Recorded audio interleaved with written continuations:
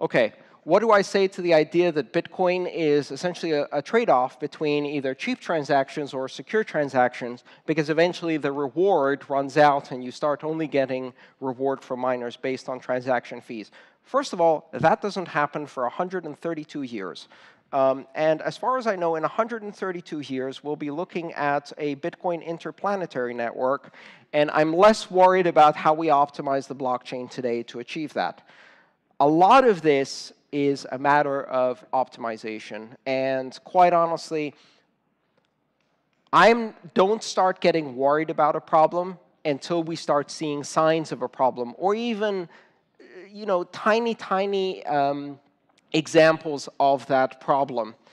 Part of my experience comes from reading this kind of concern journalism, I'll call it, to avoid calling it concern trolling.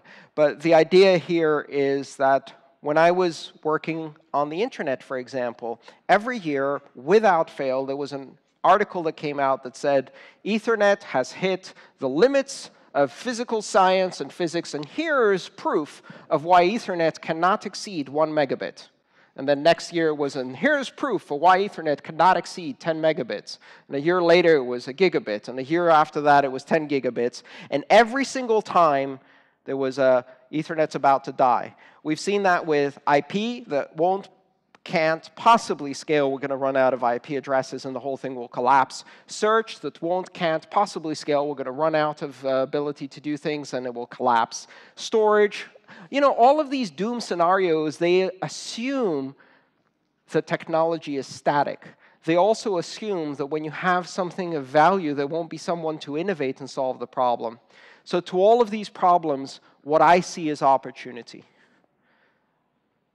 In 1995, every article about the internet said that it would fail because you could never find anything. And some people saw that as a problem, and they did a lot of rending and pulling their hair out and crying that the internet would die.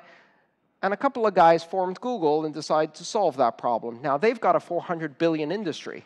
So you can either look at it as a problem, or you can say, if I solve this, what kind of value can I generate in this industry? And so far, I have not seen any problems in Bitcoin that are unsolvable.